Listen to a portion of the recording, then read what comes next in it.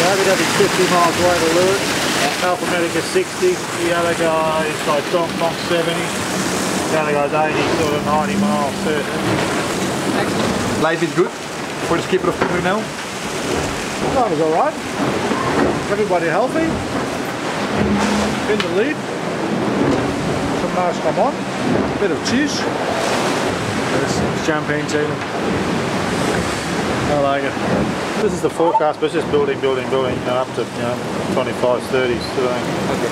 Right now we are going a little bit ritzy and going very fast. And now the wind is shifting, so it's coming more from behind, so we have to go a little bit lower. So that means we have to go downwind.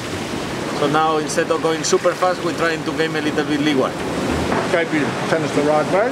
Boys sailing fast. Simple as that. 40 hours it gets lighter.